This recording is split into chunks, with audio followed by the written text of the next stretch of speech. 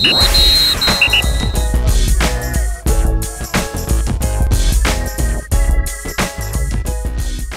just something about the energy, you know. I mean, I don't know. Like the players, all the players have different mentalities than they had last year. We hungrier. You can tell, you can sense it, you can feel it, you know. And I love it.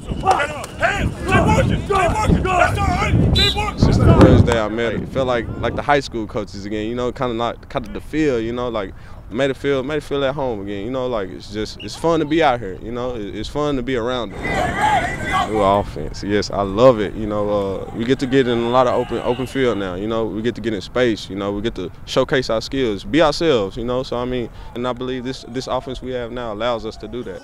We got a lot of younger guys coming in, you know, I've been in their shoes before, so you know, I got to step up. You got people that look up to you now. So, you know, you have to come out of your shell. You know, just not only for yourself, but for your teammates. You know, you got to be that big brother. You got to be that mentor. You got to be that guy. Come on, let's do it. We got it. Let's go. I just kind of like to be the up tempo. You know, I want my teammates and my brothers to look at me like, okay, look at Jeff. You know, he's up about it. You know, he's ready to practice. So okay, let's go.